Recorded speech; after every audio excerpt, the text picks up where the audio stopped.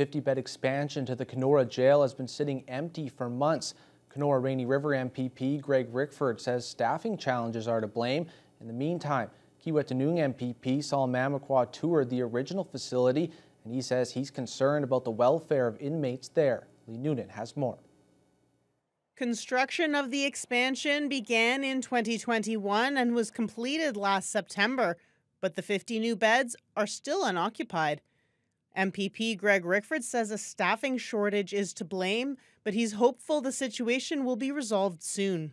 Obviously, there are shortages across this province, and correctional officers are no exception. So we'll get there very soon. The sense is that we'll be able to be operational in the not-too-distant future.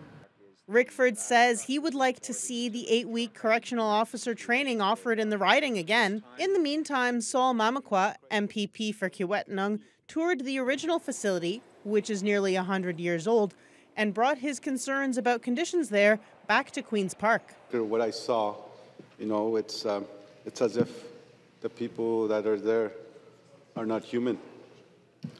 And Ontario needs to act on its promises to provide more treatment in jails, especially the addictions crisis, as the addiction crisis continues.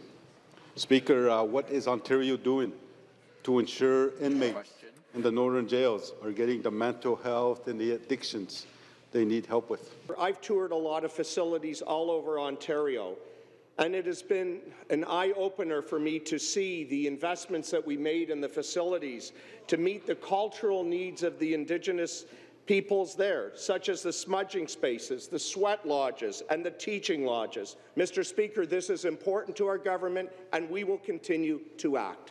Mamakwa says he also wants investments in preventative measures to keep those struggling with addictions and mental health out of the jail in the first place.